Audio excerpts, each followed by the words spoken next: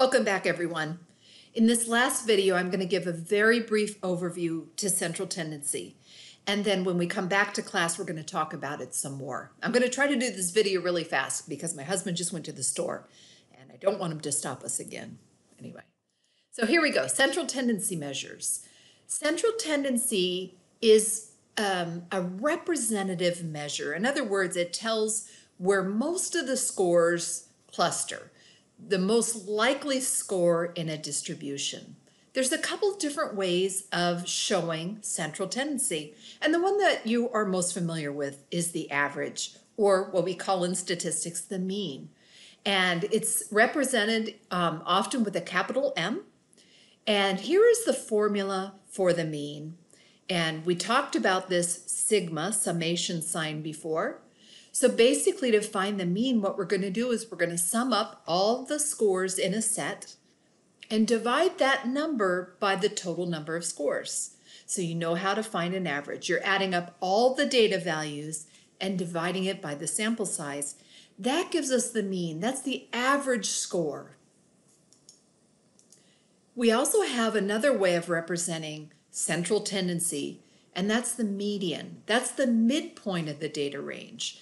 Think of that as the geographic middle. It's the line that is exactly in the middle of all of the data values. If you line up all the data values from small to large and you pick out that middle value, that's going to be your median. And perhaps the best way to think about that is when you're driving on a roadway, there's a median in the middle. It's just dead center, right? And you have equal numbers of lanes on each side usually. So that's the median. And the final way that we might show central tendency is the mode. And this is the most frequent score in a distribution, the value with the highest frequency. And it's the data value that occurs most frequently in the data set. So that's another way that we might show central tendency. It's less used. The mean is the most common measure of central tendency, but sometimes we have situations where we really need the median, and we're going to talk about that. So here's a simple data set, 3, 8, 4, 7, 6, whatever. I'm not going to read them all. And there are a total number of 8 in the data set.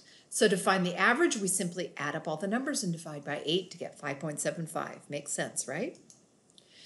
Median, as I talked about, being the midpoint of the data range, we have to line all the numbers up in order from smallest to largest. And then we either find the very middle number, or in the case of an even number, we have to average the two middle values. So there are 8 numbers here. That's an even number. So we have to look at the two middle values, 6 and 7, add them together and find the average. So our median in this case would be 6.5. And finally, the mode, the number that has the highest frequency in this particular data set, would be 8. And that doesn't really tell us a whole lot in this particular data set, so you can see why sometimes the mode is not really all that meaningful. So I'm going to take you back to the salary data set that we talked about in the first video, and there's a real reason why I introduced it back then. And this is to show you when the median is actually the best measure of central tendency. Now, what kind of shape is this again? It's positively skewed. When you have skewed data, the median might be the better measure of central tendency. So as we look at this whole thing, we've got a couple different modes. So we're just going to not even think about mode as being a good measure of central tendency in this case. But if we calculate the median salary going from 15,000 to 110,000 or whatever, the median in this data set, the geographic middle, the point at which half of the scores are above and half of the scores are below, is 28.58. The mean, however, is 34.23. So what's happening is we have some very extreme scores that are impacting the mean.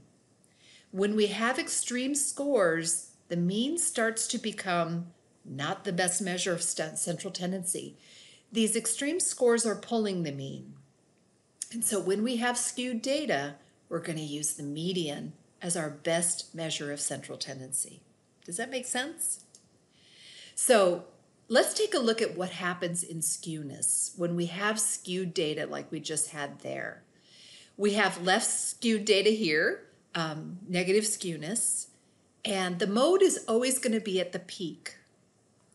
The mean in skewed data is always going to be closest to the tail, and the median is somewhere in the middle.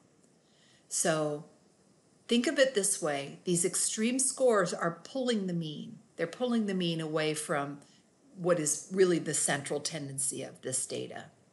So the mean gets pulled by the long tail. So the mean is not always the best representative number for a whole data set. When we have skewed distributions, the median is a better measure of central tendency. So just to determine if it's a left skew or a right skew, just go with the long tail. When the long tail on the left, it's left skewed. Long tail is on the right, it's right skewed. And left skewed is a negative skew, and a right skew is a positive skew. I hope that makes sense. Oh, that was my last slide. I did that so fast. I bet you're happy. Okay. The last thing I'm going to have you do is in this page that you're on looking at these videos is a link to complete a quick little activity to give me some feedback on what it is that you are maybe still struggling with in this course. What concepts are you finding to be just sort of difficult? I need to know this because I want to be able to I want to be here to help. Like I mentioned before, statistics is just a matter of trial and error, and sometimes it's messy, but we get to the answers at the end. So I hope that you had a great telecommuting day, and I'll see you in our next class.